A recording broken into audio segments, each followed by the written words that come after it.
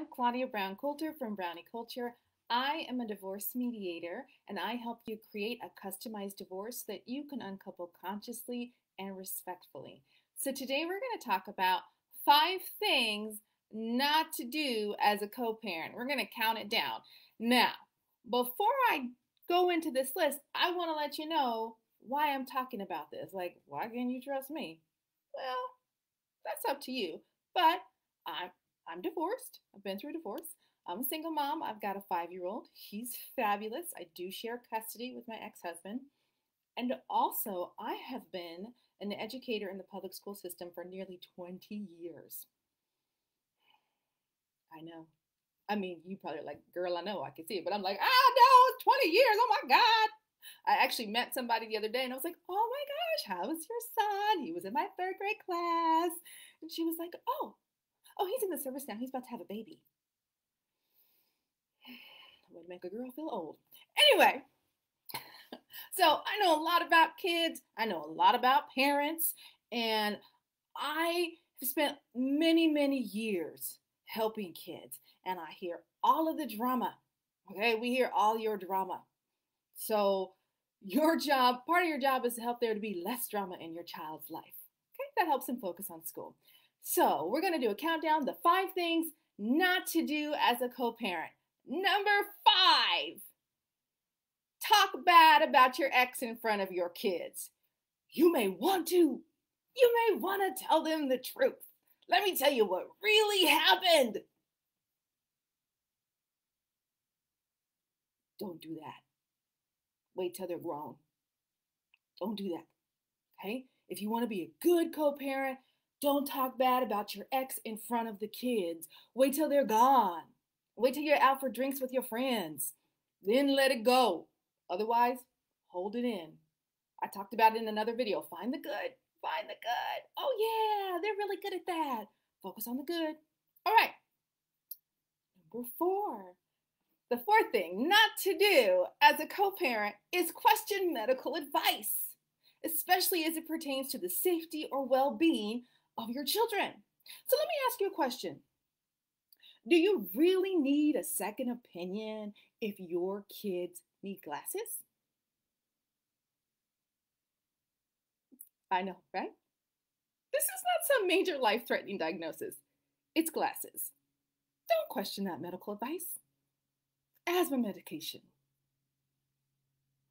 It's okay, If the doctor says to do something, you don't want to follow along for the safety and well-being of your children. Okay? There are other things, I'm sure you guys can let me know. What are some other things that people might question in terms of medical advice? The other thing number 3, not to do as a co-parent is forget to help your children with their homework. Oh, you had homework tonight? Okay, well, just go put it in your bag. You're done? Okay, I trust you. You should trust your kids and then go check. Make sure they earn that trust. Go check their homework. You got to put that work in. Because otherwise, when they go to the other person's house, that person's going to be doing double duty. So you want to be a good co-parent. And you do this because it makes your life easier. More importantly, it makes your children's life easier. It gives them a happier childhood because there is less drama. All right, thing number 2, not to do as a co-parent is schedule activities during the other parent's time and then be a jerk if they decide not to bring the kid. It's not your time. You can schedule it. You can invite the other parent to come. But if they've got other plans, they don't want to come and do it, it's too far away, they have other priorities, that's their right. That's their time with the child. As the child gets older, then they have more decisions and say in what they do with their own time, and you both will have less. So don't schedule things and then demand the other parent come and harass them about not coming. They don't have to do it. All right, and then my number 1 thing, this is the last thing, the number 1 thing not to do as a co-parent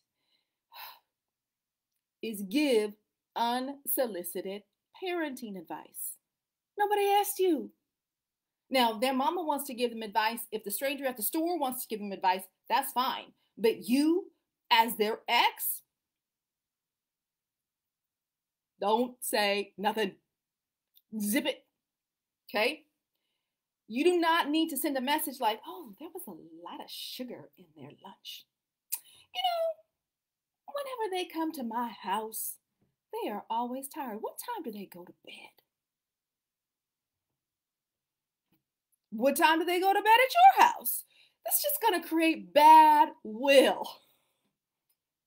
So as much as you want to, just like they come to your house and you're like, things are out of control. What happens? Does anybody watch you over there? Okay, I was just observing my kid and I noticed and he said and then she said and I don't think anybody was there. Do you actually do your job as a parent? Send. Unsend that stuff. Don't do that. Self-control is hard, but if you laugh at it and then roll your eyes about it, it gets better. So, if you don't want somebody to give you, if you don't want your co-parent to give you unsolicited parenting advice, don't give it to them. All right, thank you for watching. If you found this video useful, go ahead and pass it along to someone who you think needs to hear this. Now, if that's someone that you think needs to hear this is your ex or your soon-to-be ex, don't pass that along because then that's unsolicited parenting advice. You pass it to somebody else and be like, you know what, could you pass that to them? And then it'll come from another person. Hey, you guys have a great weekend. Things will get better and you'll get the hang of this co-parenting thing and things will run a lot smoother. I'm Claudia Brown Coulter from Brownie Culture. Divorce can be scary, but I am here to help you be calm and empowered. Enjoy your weekend. You deserve a great break this weekend. I'll see you next week.